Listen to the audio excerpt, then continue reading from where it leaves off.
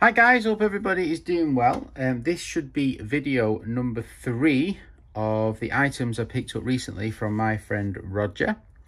Really pleased. So I've got some interesting items in this video, couple of gems.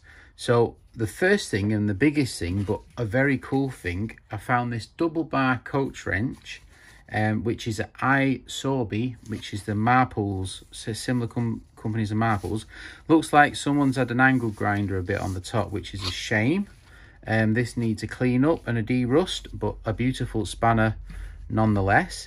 We've got another double bar coach wrench. Can't make out the manufacturer, but it's got an extended jaw, so this is really cool. I've not seen anything quite like this before, so I thought I'd give this a home just because of the unusual length of it.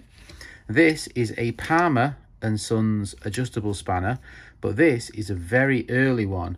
You can see here it's got 12 facets rather than 6, so it's really an early version, probably from the 1840s 1850s, and these are quite rare. I've not seen an early Palmer like this before. Been badly angle grinded, needs a clean and needs to be sorted out badly, and I'm going to try and attempt to do that. We've got the Manchester spanner. I do have a few Manchester spanners. This is the Manchester spanner, which is the box end, and this is the other early Manchester spanner. You can see here it's Manchester, and these are the same company what made these. This is the most common one. It's a Tilson Manchester spanner, and I got 2 other sizes. This is the larger size of the bigger one, and also the sort of girder style type as well, made in England. Really cool, so I was quite pleased with those. This one says made in England, but I've just noticed this one says it says USA, which is I'm not sure about that. But anyway, either way, very cool, and they'll go in the same drawer. I got another Win Timmins spanner, which is a bicycle spanner with the heart, Win Timmins with the heart. So I was really pleased with that. Super cool. That'll go in my Timmins drawer, which I'll show you in a bit. We've got the Bosch Sheffield #1 trademark adjusting spanner. Really nice graphics on this one. Bosch spanner. Probably they can see the patent on it as well. This was probably from, I would say, the 1910 or something around that mark, 1920. It's the first design of this shape. Let me see if I can just cut this piece of string off with any luck. There we go. Cut that off because it's doing my head in, as this needs an oil and a degrease. And what was really cool is I found the #2. Now it looks like it's had a weld on the jaw, which is a shame, but this is a very rare spanner. Very nice handle to it as well. Works quite nicely. So we've got both sizes of the spanner, but this is a bit butchered, but still very nice indeed. I was quite pleased with that.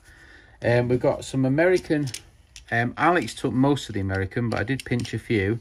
This is a Bernard W. Scullhorn and Son, New Haven, Connecticut.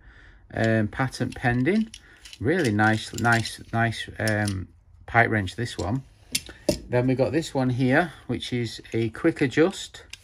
Really cool. This one is a Victor patent number. I'm guessing this is American as well. Really cool.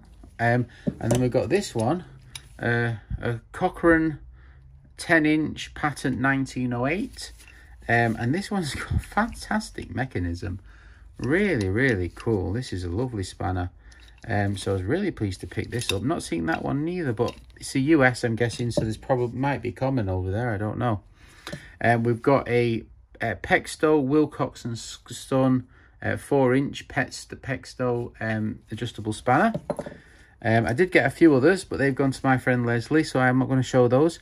We've got this small German one. I do have several sizes of this, and I'm pretty sure that's smaller than the sizes I've got. And a Pico made in England adjustable spanner as well. Really cool. So I got some quite interesting spanners in this haul. My favourites has to be this very early Palmer, despite the condition. I've not got one of those. That's a really nice thing. The Timmins, the Large Boss, and the iSorby, the British ones, are my favourites. But you have to put in the comments which are yours. All right, I'll show you my Timmins drawer, and then we'll get back to the next video. I'll see you in the next one, which I think is tool haul number 4. All right, I'll show you now. Right, guys, so this is my Timmins, Weston Patent Timmins drawer. Every single spanner in this is Timmins.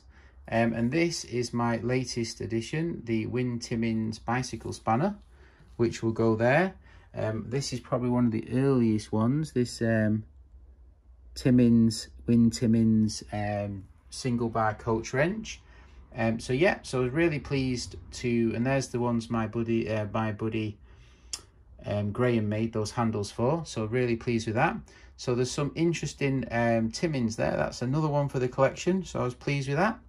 All right, thanks for watching. If you got this far, don't forget to leave your comment. Bye.